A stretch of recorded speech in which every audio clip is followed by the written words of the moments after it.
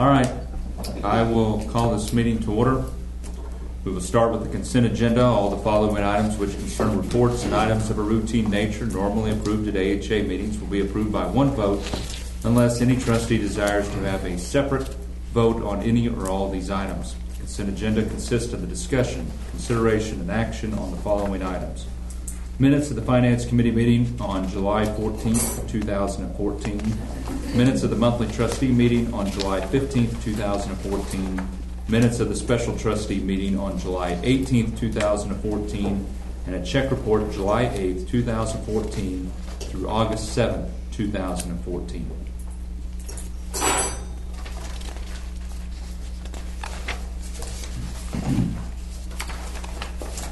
I move we approve the consent agenda as presented. I second. We have a motion by Scott Brown, second by Darlene Sanderson to approve the consent agenda as it was presented. Roll call vote, please.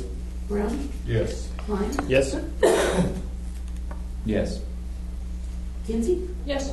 Knox? Yes. Sanderson? Yes. Simon? Yes. Next is the CEO's report. Candace? Okay, the skilled care continues to grow. We had 7 skilled patients this past month. Lindsay's patient load is increasing as well, and Gwyneth Holderby started with us on July 30th and has been in the office full-time, and her visits are picking up as well. Sleep studies began last, I think it was Thursday. We did 1 sleep study, and that we'll continue to schedule those in the following months. I think it'll be on Thursdays, she said, and we will start off with 2 and work up from there as long as we have those referrals. During the month of July, the volunteers have logged nearly 500 hours of volunteer work. Dr. Ken Brown and Lynn Heasley have been working with the BJCC inmates on the yard crew. With funds from the Cow Patty Bingo, they have bought additional trees and bushes and planted those. So the grounds are looking really good, and we appreciate Janet for coordinating all of that. All of the plantings around both facilities have been because Janet has spearheaded that, so I appreciate her work towards that. Again, the Cow Patty Bingo, with that money, they are going to use that to build a pergola at the convalescent home. Longtime volunteer Lynn Heasley is taking a sabbatical for a few months, and we do miss him. He does plan to volunteer again, and we wish him well and hope that he can return soon. Attached, you'll find several of our hen projects that have been reported on, eliminating harm across the board. Our teams continue to report on several quality issues. These reports, we will not get credit for doing a good job until we have 12 months of data reported. So we are happy to report that we have saved the hospital $105,600 by participating in the program this year. We've had new lights installed in OR1, and the surgery crew is very appreciative of that.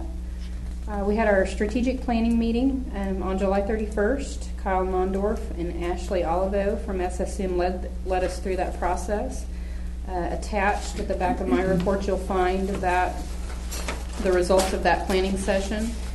We have our first meeting on Thursday with some of the providers to discuss same-day appointments and convenience issues. So we're looking forward to getting started on that. Patient portal is steadily growing with the number of people who are accessing it. We're getting ready with some marketing efforts and getting ready for the fair. And thank you, Hayla, for helping out with that, helping with the AHS basket. And Gary Brown from Sight and Sound is providing the Wi-Fi free of charge so that we can hopefully get some people signed up for the patient portal. Share Hospice had their licensure, the resurvey done, and all deficiencies were found to be corrected, so their federal licensure was renewed. Our managers continue working on the state survey issues, and we will be resurveyed sometime in the near future. Amber Jewell, one of our 4 nurses, RNs, is our new infection control nurse, and we appreciate Amber's willingness to step up and take on this new role. Darlene Bainbridge was here recently for a few days. If you remember, she's with SQSS, the new quality software system that we put into place. She's really an incredible lady. She has really helped us begin to wrap our arms around quality and get a grip on everything that we're supposed to be doing. It probably will take us about a year to fully get that software system up and going, but I feel like we've got a good start on it. Chad Campbell with the Alva EMS provided education regarding patient transfers to the nurses in the July meeting. And I've interviewed a couple of physical therapists to fill the open position, and am happy to say that we have hired Haley Nida. She will join us soon, and we continue to look for another one as well. Amanda, as you know, submitted her resignation, and her last day, I believe, is September 2nd. So we are looking forward to getting those services in line and making sure that we don't have any gap in services. So we'll continue to provide that. I think that's all I have. Does anybody have any questions for me?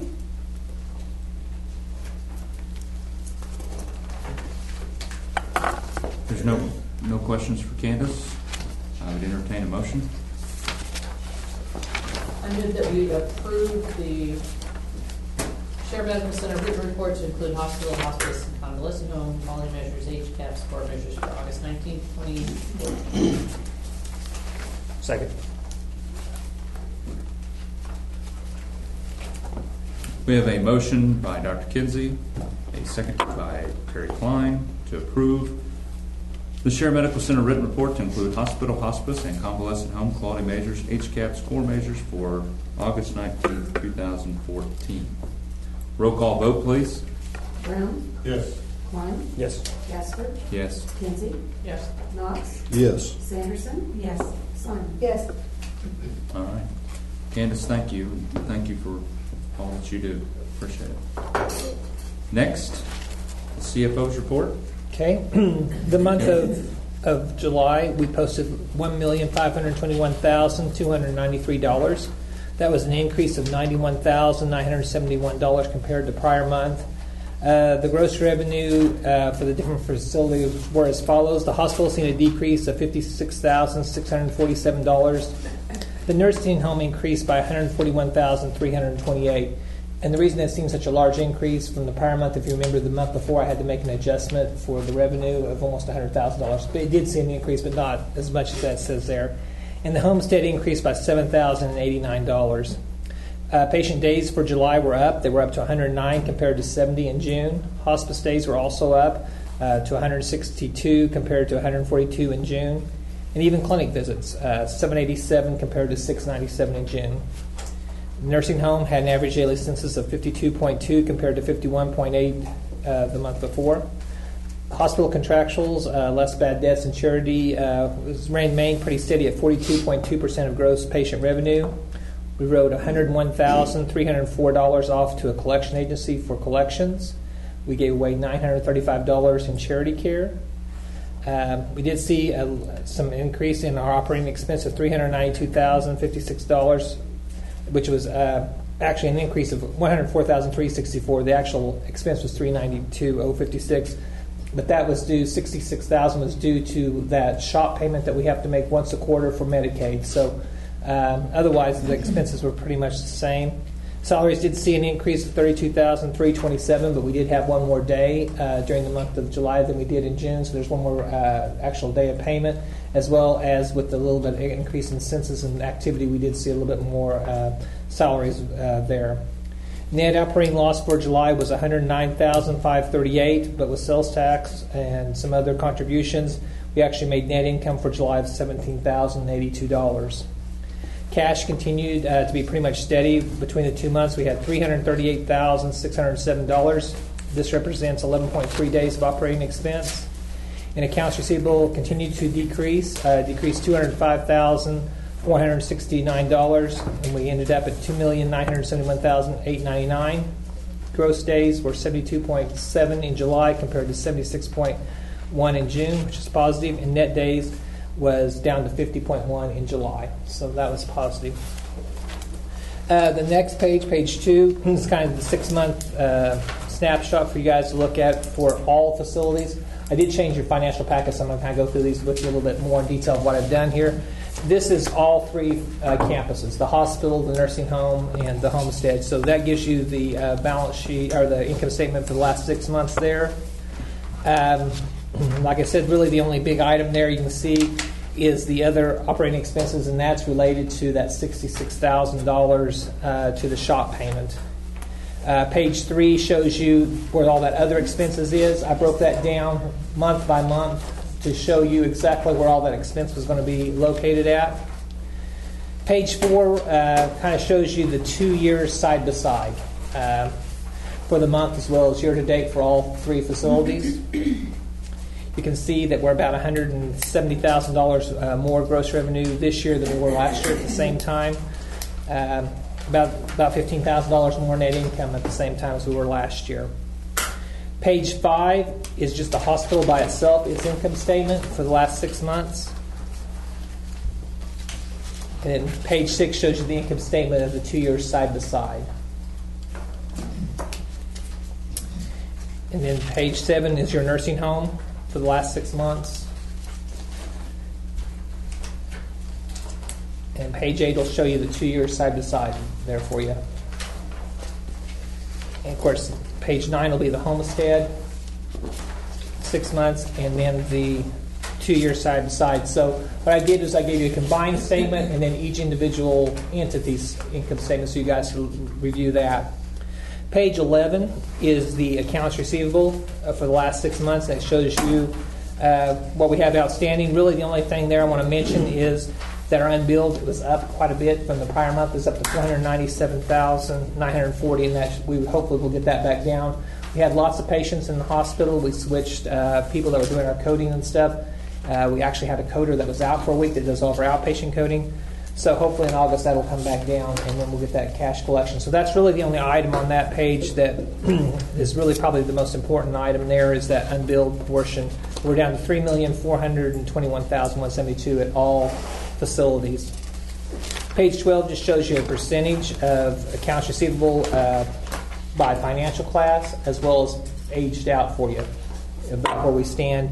And the one positive thing that's happening is that over 150 days is going down, and that's what we need to have happen. We're either collecting it or getting some collection agencies to get our money collected. We're really starting to, I think, see a really good movement in corrections in our billing processes and stuff. Page 13 and 14 is just the balance sheet for you to review. Okay, the last 5 pages I sent to you is the same statistical information that you got on a monthly basis, but it's in graph form. And let me kind of go over a couple of these graphs with you, and then if you have any questions, we can talk about it. The very first one on the very first page at the top, it says patient days. The dark or the black graph is for fiscal year 2013. The white bar graph is for fiscal year 2014, and the gray graph is for fiscal year 15. So in May of 2013, we had 38 patient days in the hospital. May of 2014, we had 78 days. You can see June had 23 and 60. In July, and now I've got 3 years worth of data. I've got all those. June, July, we had 31 days in 13, 53 days in 14.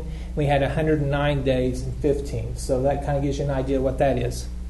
Next to it is the last 2 years total numbers, and the projected number is based upon what happened last month. So what I did was, for this month, it was 109 times 12. So I don't really expect to have, it would be wonderful if we get to 1,308 patients. I'm not really expecting that, but as the year moves on, that trend, probably about 6 months into it, you'll have a pretty good idea of where the year is going to be. But it gives you a good idea of are we moving the right direction, are we moving the wrong direction, and give you an idea of each individual indicator that we have in the facility of where we're at compared to we were at the same time that month, because during different times of seasons and stuff cause different times of volume, and so if you just use a flat budget or whatever to look at, you don't know, you might be right at your average in January during flu season. Well, that's not necessarily good because you should be probably spiking then. That's to get your averages back down. So anyway, I've given you those graphs for you to review. If you guys have any questions about that,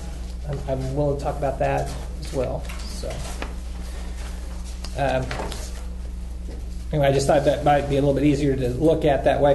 Then the last page on there on the graphs, I did give you something, days in AR and days in accounts payable, some financial indicators too, just for you guys to review.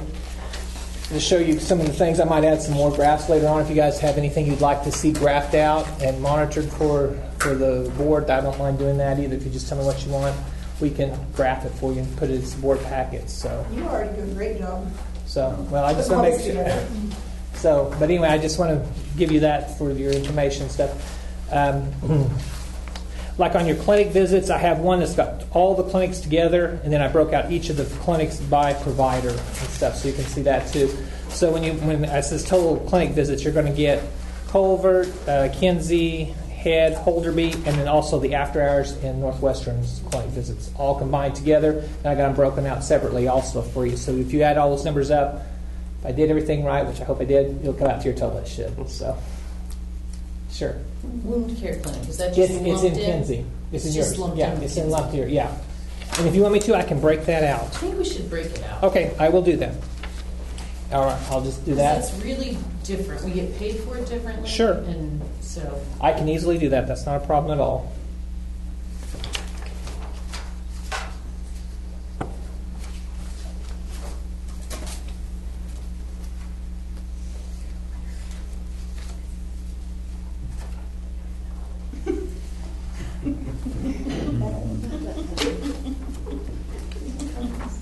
Is there any questions I can answer over the financials or the graphs or anything you want to see different? Great job, I like that. Thanks. yeah, it's really Yeah, I like it. Thanks. Thank you. Do you have anything else for us? I do not. That was all good information. I just wanted to Yeah. keep going. Yeah, no, that's all I have. Does anybody have any questions for Kevin?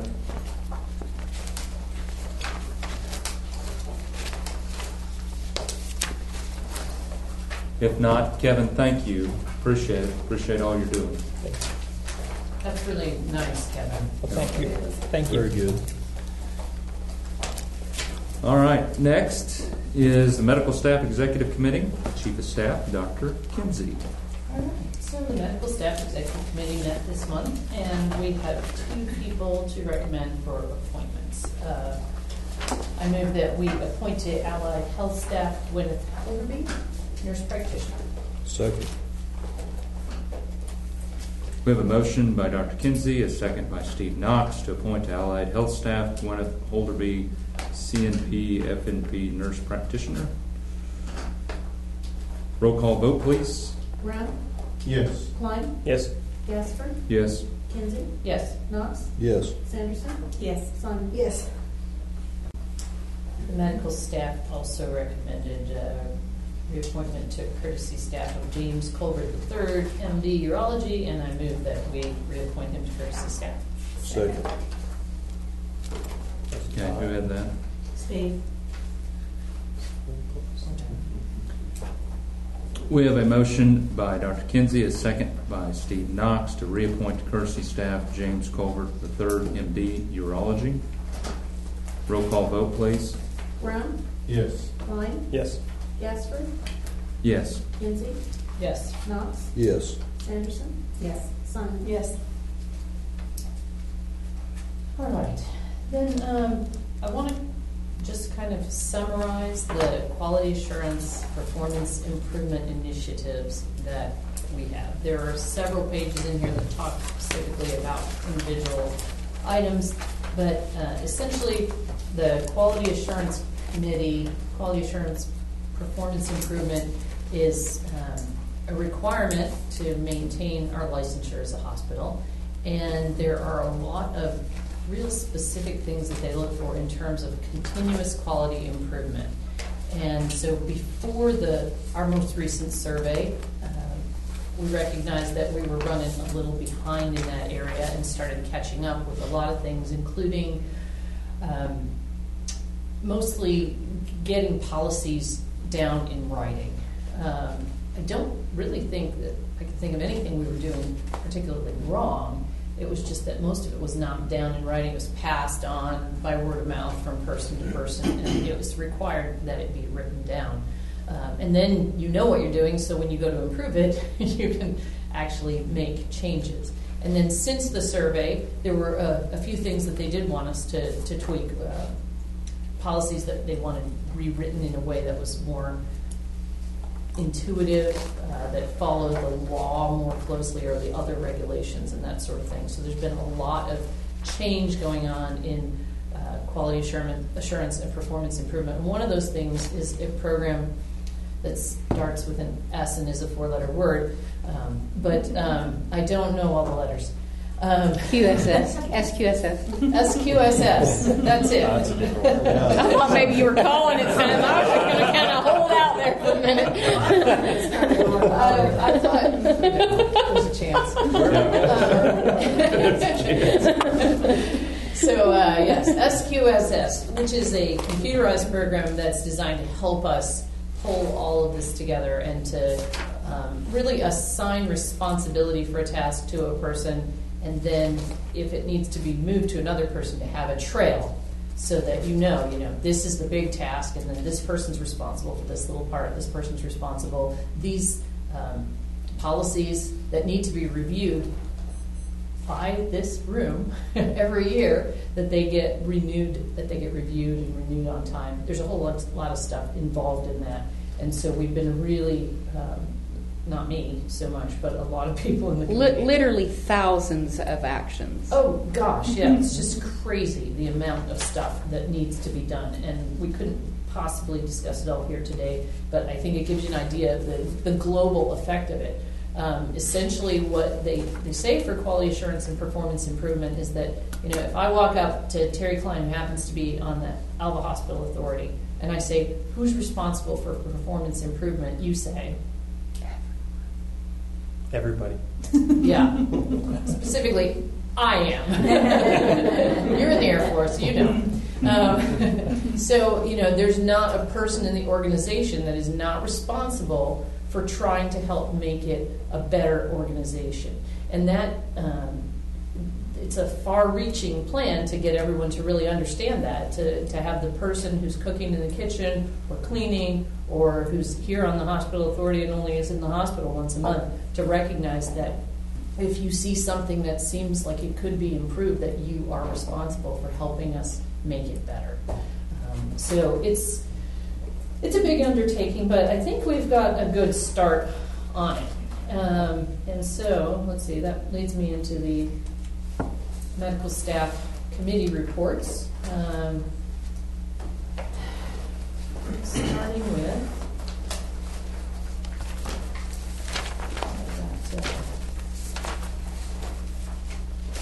here we are, yeah. So the long-term care is the first committee report.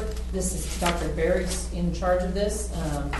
They meet quarterly to talk about what, Jane? All sorts of things that need to be improved, and which policies need to be overseen, infection control, safety committee, pharmacy report.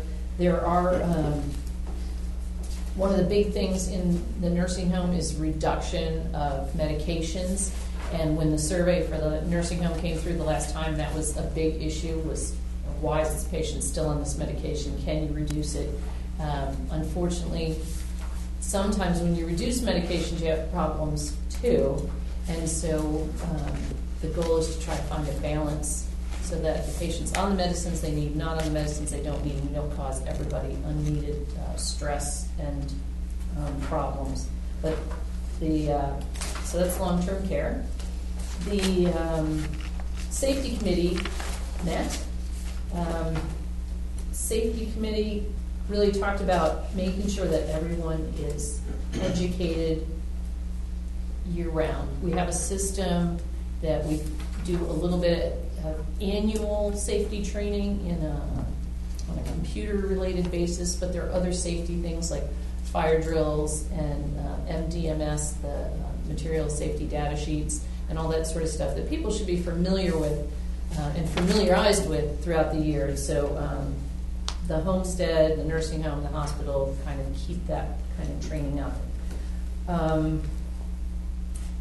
Part of the life safety drills, the generator tests, fire alarms, that sort of thing, all has to be done according to schedule. Dr. Kinsey, Yes. what's facility dude? What is that? So facility dude has been the way up to this point that we notify the maintenance people that there's a problem and they need to fix it. And then they get that work order through facility dude and they prioritize it and go from there. We're hoping that the SQSS, we need help, that the SQSS system will help us and almost eliminate the need for facility dude because it's part of quality assurance and quality improvement. If we see a danger, then we put it in SQSS and it goes to facility dude, and then we have tracking on it all the way along. If maintenance finds that it's not really something that they can fix, then they pass it on to the next person. If it's something perhaps that Candace has to actually hire outside help for, it would be in that system. We'd be able to track it, who had it, how long they sat on it, and where it went after that. So it might be really a cool way to help consolidate things. And then they're going to break up the safety committee because the nursing home kind of has separate rules from everybody else, and it's probably best that they work on their stuff by themselves as part of an overall safety committee. So there'll be two in the future. It's always fun to read our infection reports because nobody gets hospital-acquired infections here, but that's probably a little too positive to think of. I used to work in the ammunition business, and as we talked about ammunition safety, people would say, well, when was the last time we had an explosion here? The answer is, it's not the last explosion we're worried about. It's the next one. And the same thing with infection control. You know, we have been, because we're a small hospital and our cleaning staff must do an awesome job. You know, we don't have hospital-acquired infections here. But we can get them, and so it's really important for us to pay close attention. And when we do have a patient who comes in with an infection that potentially could spread, that we keep it controlled, and we've done a great job of that. Okay, so then the next thing is new policies and procedures. Each of the policies that we review needs to be approved by the hospital authority. The ones that we're doing today are really very simple. And so I'll give you a briefing on what each one of them is, and we'll go from there. So D, the Shared Convalescent Home Cardiopulmonary Resuscitation Policy and Procedure. This policy came about, or the requirement for this policy came about, as some nursing homes chose not to have anyone on their staff, or not to have people on their staff at all times who were capable of providing pulmonary resuscitation. And so they called themselves a nursing home, and they told people, but we don't do CPR. So if you need CPR, you're out of luck. The state said that's not acceptable. If you're a nursing home, if someone is staying at your place, you have to provide cardiopulmonary resuscitation if they choose to have it. So this policy essentially says we will have trained staff available to provide cardiopulmonary resuscitation to anyone who wants it. And I move that we approve this policy, the Shared Convalescent Home Cardiopulmonary Resuscitation Policy and Procedure. Second. Who had the second? Me. Haley. How did I forget you? She was quiet. That's what it was. I had a motion by Dr. Kinsey, a second by Hala Simon, to approve the Shared Convalescent Home Cardiopulmonary Resuscitation Policy and Procedure. Roll call vote, please. Brown. Yes. Klein, Yes. Casper, Yes. Kinsey, Yes. Knox, Yes. Sanderson, Yes. Simon. Yes.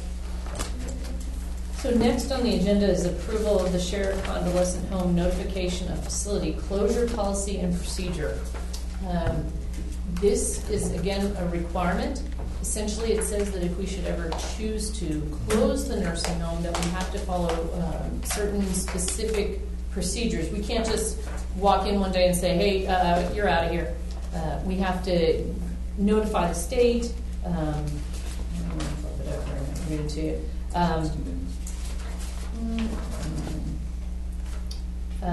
Yeah, we have to notify the state at least 60 days ahead of time, and we have to relocate all of the people in the nursing home. We cannot close down if they don't have a place to go. And essentially this policy says we're going to follow the state law in regards to closing our nursing home, and I move that we approve it. Second.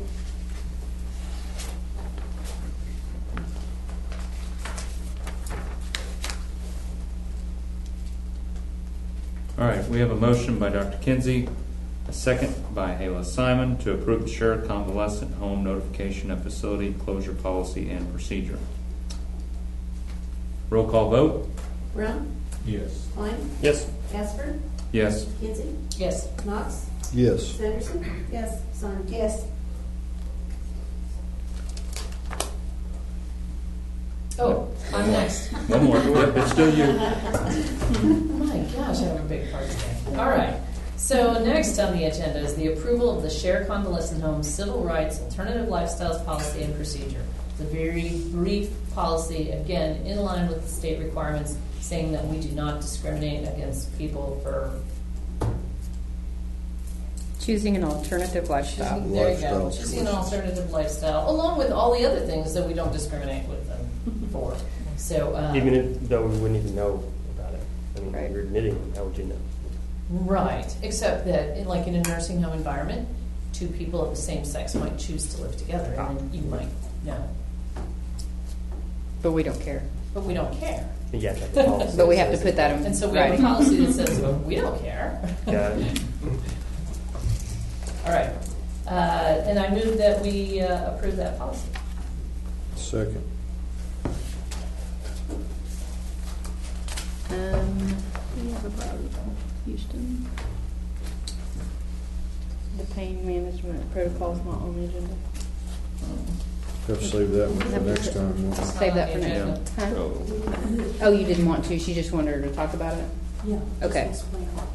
There you go. Yeah, it didn't have. to Let's be- finish. Okay. Okay, we got a motion by Dr. Kinsey, a second by Steve Knox to approve the Sheriff Convalescent Home Civil Rights Alternative Lifestyles Policy and Procedure.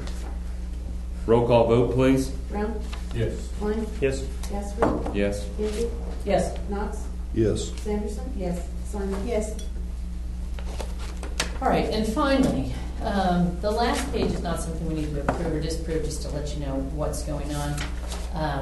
Mid-level providers are not allowed to prescribe certain narcotics, but in the emergency room situation, they might need to under the supervision of a provider.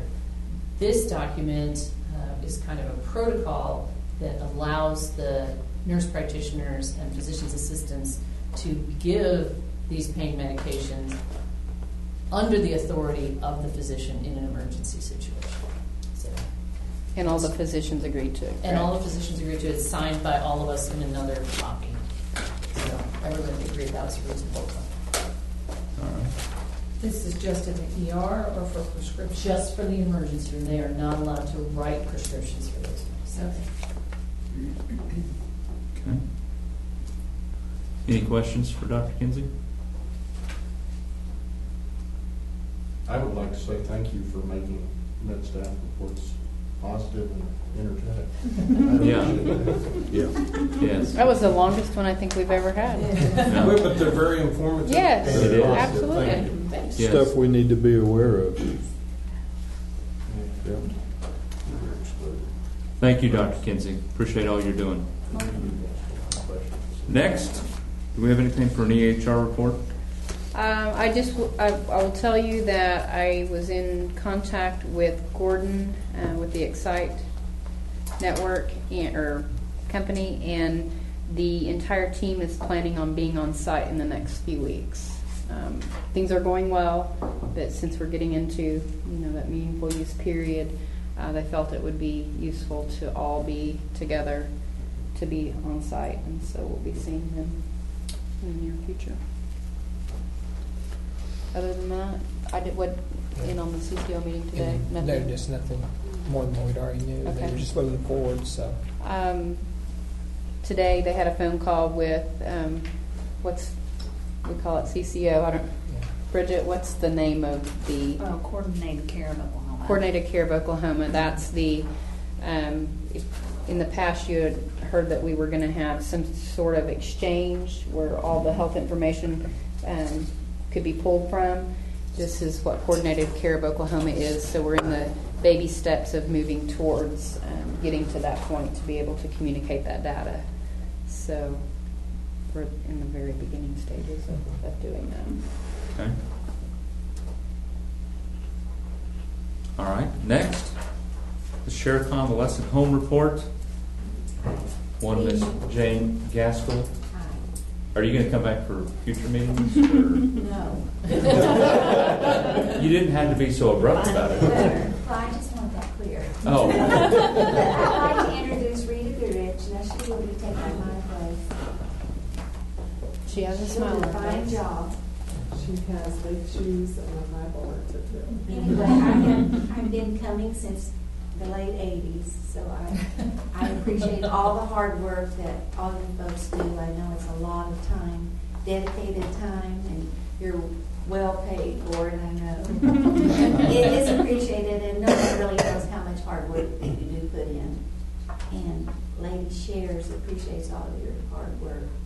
It's up to you to keep us going and running, and we do appreciate it. Because without you taking care of us, we wouldn't have jobs.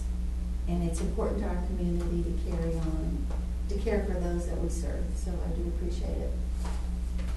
And on to the report. But just a minute. Okay. 12 meetings times 34 years is like 408 meetings. It's exciting. I tell you. That's a year's worth, man. I mean, that's like a meeting every day for over a year. If you just, that's crazy. All right, I'm sorry. Anyway, I'm pleased to report that 3 nurses went to CPR class today, so we're just refreshing. So we can help somebody because, we do have skilled residents that come and other people or staff or families that come in that would really like to be saved in case of emergency. So we'll be prepared. Somebody did mention how many swing beds you had. We did have 5 skilled in the month of July, so that was great. 2 or 3 of them have got to go home that month also, so that's pretty exciting when you can do something rewarding and somebody is able to heal and go home. Dr. Kinsey did the committees. I think the one final thing that I was pleased with is that the survey team did come back and clear us, and it was a good survey year, so that was great. I can go out happy. You can rest assured now. That was the one thing she wanted to go out on a good survey. And that's tough these days. And Rita will do a fine job. You have a great team in place, and they'll keep working hard and do well for you. Thank you. Well, Jane, we want to say thank you to you. That place couldn't have kept running for all those years without you. Your dedication, your heart and soul of that place, and the time and all your hard work is very much appreciated. And Rita, you do have big shoes to fill, but we also welcome you to that position, not necessarily to share convalescent home, but and I'm sure you will do a good job. You had a good teacher. She'll earn her own way and her own wings. Well, we wish you the very best and hope that you enjoy retirement. Oh, hope so. I hope it's cracked up better than the golden years are cracked up. If Thank you get you. bored, we do have a volunteer That's program. right. Yeah. I know that would be awesome, wouldn't It it? would. It'd be great to have you back. Well, if I come back to Oklahoma, I'll be glad to put that on my list. She's moving to, Moving. McKinney, Texas. So, Wow. yeah, so, with children and family, which I bypassed all these years. So I'm going to get to really learn what that's like. Make up for lost time. Yes. How exciting. That's Well, great. good luck to you and safe travels. All right. Next, Kelly, Homestead report. Been busy at Homestead. We've had a couple of deposits put down on apartments. We had one person move in yesterday. We have another person slated to move in by the end of the month, or right at the first of the month. And our occupancy is in the month of July was 78.5%, and it took a dip in June and it's building back up from there. We have 24 open inquiries, people looking for apartments that haven't said yes or no, that are still yet to make a decision. And we only have 11 apartments available as of today. So that's promising. I think we're well on our way to filling the whole complex up. A couple of the apartments, though, are going to need some pretty major work to get them ready to rent.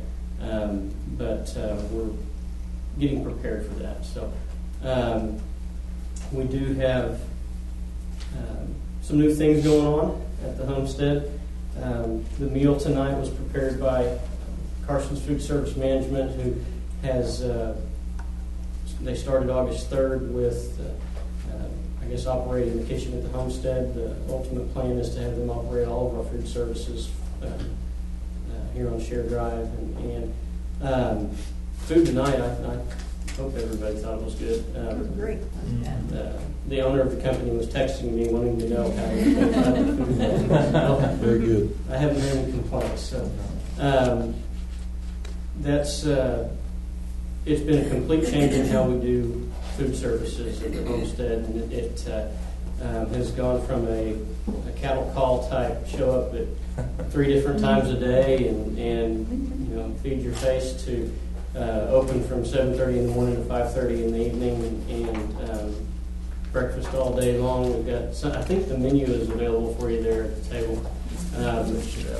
But that is it's a pretty good menu. There's over 20 items on the menu.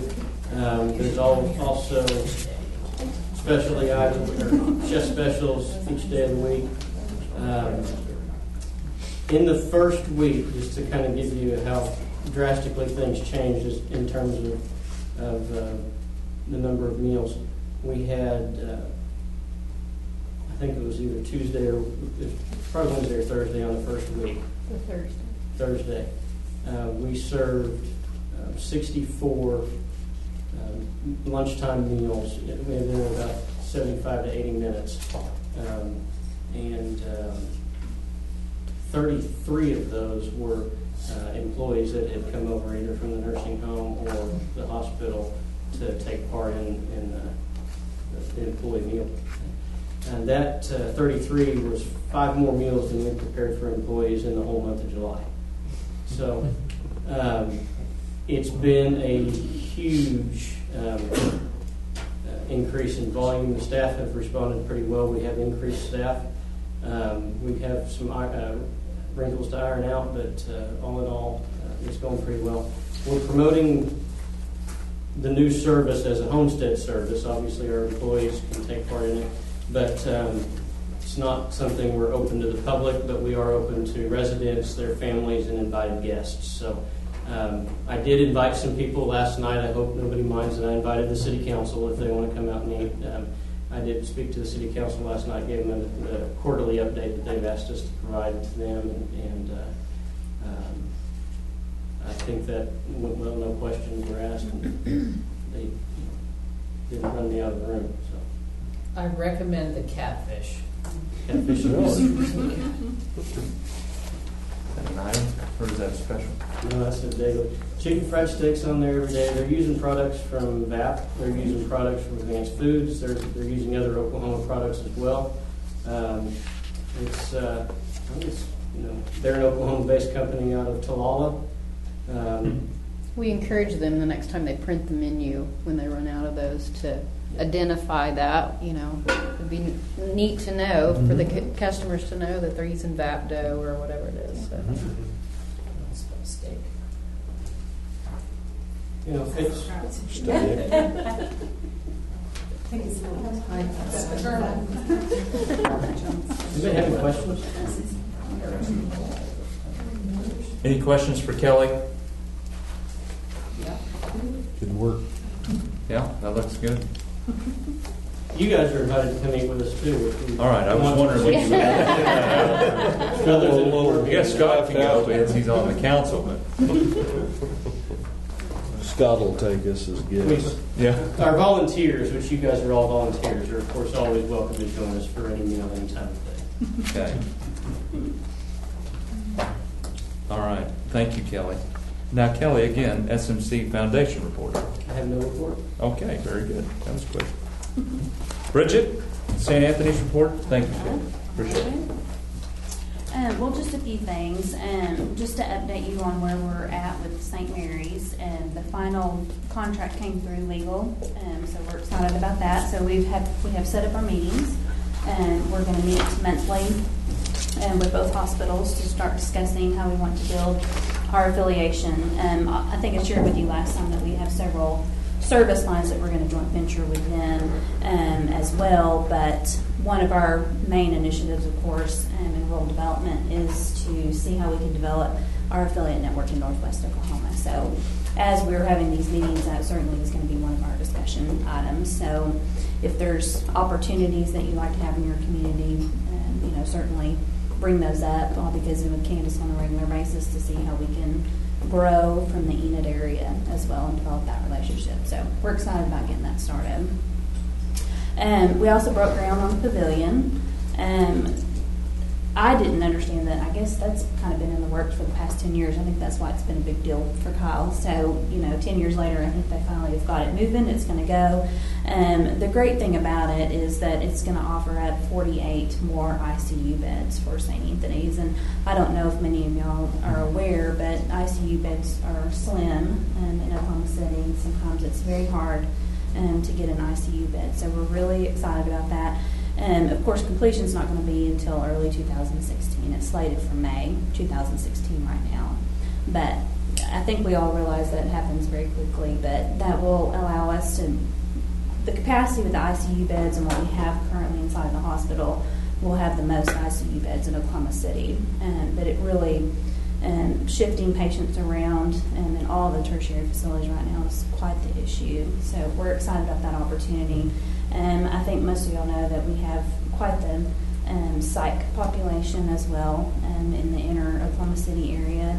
If you were to present to our emergency room currently, you walk in, there's a small holding area over to this side. And so right now, at any given time, that's piled up with people trying to find placement for them, since there's very few beds that are open in Oklahoma now that they're kind of closing down, the funding's going down. So it's becoming quite an issue. So one of the things that they've incorporated into the pavilion is a nice segregated area for those folks so that they can have their privacy as well, and plus it's not interruptive to the business and the emergency room that's going on. So lots of great things from that. And surgery will move over there. They'll have a step-down unit for those patients that are coming out of ICU to step down into the unit. And then when they're ready to go over to the floor, they can go over to the floor. So it's going to be a very nice pavilion. And then they're framing it in that space where the parking lot is right now. But it's going to be an amazing structure, and they're building it over some of the architectural landmarks that are there in Oklahoma City. So it's interesting how they've kind of It'll worked go it over in. that corner store. Mhm. Is that right? That's what it That shows. Kaiser's or whatever yeah. it is? Yeah. So it'll be real interesting to watch it go up, but it's all kind of brought it all in together. So it's, if y'all haven't been up to the campus at some time, next time you're in the city, you need to drive by there. It's amazing the things that are going on in downtown Oklahoma City, and just right behind our parking garage, there's a whole new apartment building, and things are going. It's just really amazing the things that they've come together and done in the community, so it's great. Just a few operational items, and just so that you're aware, we have developed a peer review process. I don't know who that y'all are currently signed up with, but as we develop these things, we push them out to all the affiliates, so you can take advantage of that. Dr. Rader through the Mark V group was willing to do that for us, and we were very happy. It's kind of been a hard situation for affiliate hospitals to find somebody that's willing to do peer review, because it's hard when you're a small medical staff and you're having to peer review each other's charts. It's not always the most pleasant situation, so it gives you that extra opportunity to use completely as needed. You can send a chart up to him, he'll review it, or one of his staff members will review it and send it back to you. Also kind of meets that regulatory requirement as well. The next thing that we'll start working on in peer review is for the specialty services. That takes a little bit more talent because we've got all of these segregated specialty groups within the hospital that have to agree to do all the peer review. So we're going to start working in each of those areas and try to pull those together so that the affiliates will also have the peer review process. They didn't hit real hard on that during survey this year, but it's always they'll always kind of breeze over it. But as soon as they're past all of these things, we feel strongly that probably that will be the next thing. If you have visiting surgeons or visiting ENTs, how do your medical staff know that they're competent to be doing procedures in your facility? And that's a service that we're trying to put together so that we can do a peer review on that as well as satisfy. And we've also worked through the survey process to provide a radiology medical directorship. So that's available to your hospital. I know currently y'all have a previous relationship in place, but if ever that changed or you had a need, we have that established as well. Our group that does all the reading for St. Anthony's is going to do that for us as well. That was at several of the critical access hospitals and got hit with that on survey. There again, they're saying, who has the ability to say that your technicians that are doing your services are capable of doing that? So they want to be sure that you have a radiologist that's marking off on that, marking off on your machinery. So we did put that together. That was one of the survey items. We're also working on 24/7 mental health assessments through telemedicine. Because of the growing need in the mental health behavioral psychiatry area, a lot of those resources are, you can get to them, or sometimes it may take you a couple of hours to get somebody to come. The ER staff seems to be spending a lot of time on the phone, 3-4 hours at a time, trying to find placement for these patients. So we're currently providing that service for Shawnee and for our health plexes. So when several of the affiliates reach out to us, we said, well, if we're doing it for them, let's try to do it for the affiliate network as well. So we're working on that program now, so hopefully we'll have that offering within the next month or so to be able to do that on an as-needed basis. The only caveat to that is that we can't guarantee a bed out of it. We can give you the assessment so that you can find placement for the patient. If we have a bed, great, send them on. But if we don't, then certainly it's the hospital's responsibility to be sure that they find a bed. But we'll give them that assessment, which is the first step that you need to be able to find placement. So we've had lots of different things going on this month. So just to clarify, currently the situation we're in, our mid-levels in the emergency room, they cannot certify a patient to be placed. That's what the mental health evaluation is for. It is beyond their scope of practice to do that. So that's why they're trying to do that. Yeah. They actually, that recently changed just this year. It prevented them from doing that. So. And every region is different, and there's pods where there's really, really good mental health services. Some people have done grants and they have those things available, and then you have sections where there's absolutely nothing. One of our hospitals had a patient and literally had them there for almost 25 days because they couldn't do, and it's so dangerous when they're there because you do not have the skilled people to be taking care of them. And they couldn't transfer them out anymore. Couldn't find a bed. Wow. It just, if you can assess that patient right up front and know exactly what's going on with them, you can get them in the right spot. They were being, wanted to take care of the patient, so they admitted them as an inpatient, and then They just almost could not get them placed anywhere. We've run into that a couple times, haven't we, Dr. Kinsey? Absolutely. So we're hoping by adding that front line assessment that we don't, it prevents us from making maybe some of those mistakes, and that's not the best thing for the patient either. So we're certainly going to work hard to get that pulled together in the next 30 days. Sleep studies started, so I think that's going to be a good program. Hopefully that'll build, and then we can build on top of that for sleep studies. She was talking about the SQSS, the Quality Assurance Program, and that is a very excellent program. So I'm glad to hear that y'all are going to participate in that. Darlene Brainbush does a really nice job. I worked with her a lot at Holdenville. Before she had her electronic product, I worked with her manual product. And I've seen the product at Holdenville, and they're using it, and it'll really help streamline your processes. That's great choice. And on the CCO, I don't know how much y'all know about the Health Information Exchange, but just in case you read anything about it, I think, it started many years ago when the electronic health records came up, and some people went out for grants, and other people developed their own things. And so in Oklahoma, we have these little sections. So the Tulsa market is using a product called MyHealth.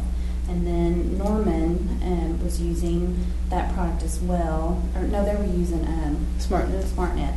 And SmartNet also developed up in the Tahlequah area as well.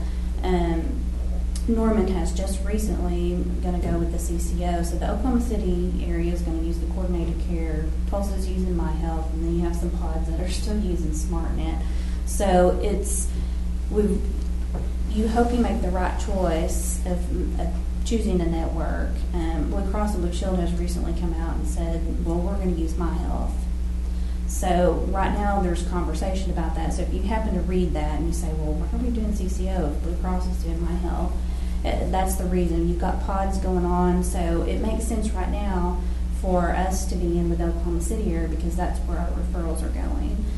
The folks that are in the Tulsa area, they've stuck with their MyHealth because that's where they're going. So I think there'll be some real interesting conversations in the months to come with Blue Cross and Blue Shield, choosing a whole section of the state that they're kind of carving out. So now whether that will result in us having to put an extra health information exchange on top of that, that may happen as well. I don't know. But just in case you read anything, that's kind of the philosophy behind it right now. So, but I think that will hook us all together as we're trading information. So I think that'll be a great, once we get that up and going, the doctors will be able to see some additional information out of the tertiary facilities. And then lastly, I guess, is strategic planning. So did y'all feel like the retreat went well? It looked like you got lots of good points that came out of it. And so I guess really next steps, Candace. So I guess from a board perspective, we can take it all the way through if you want us to. We can stop here and y'all can develop your plan. We do it different ways and with all of the hospitals. So it kind of is up to you where you want us to take it from here. If y'all are going to develop it as a board, or if you want us to kind of put a plan together and then y'all add to it, or...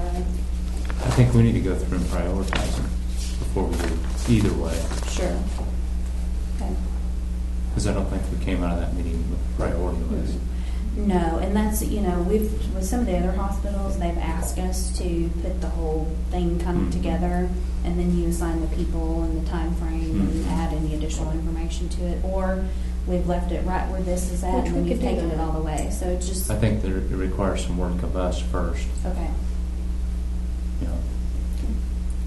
We're willing to do as little or as much as you want us to, I guess Sure. is what I'm saying. So just if you want us to work through the template with you, we'll be happy to. If not, then okay. And certainly along the way, if you need additional information from Ashley from business development and market data, anything that you feel like may have been missing from that meeting or anything, just let us know and we'll be happy to subsidize.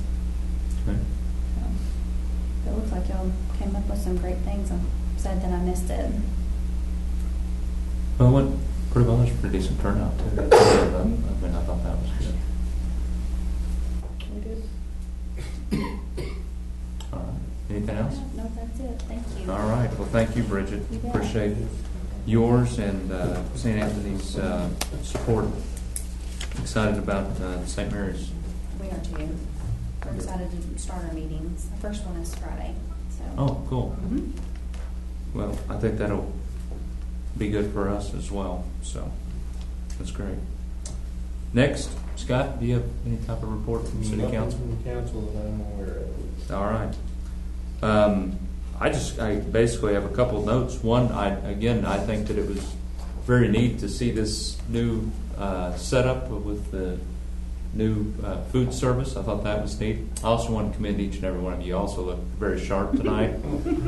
And we may just, have to set a status of how you have to show up to a meeting. Yeah, good luck.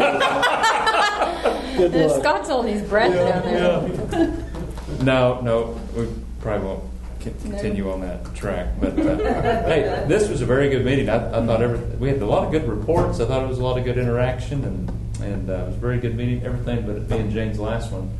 Not to take any away about it being Rita's first one, but She needs all. but again, we do wish you well, and we'll be saddened to see you leave. All right. With all that, there is no new business. We are adjourned.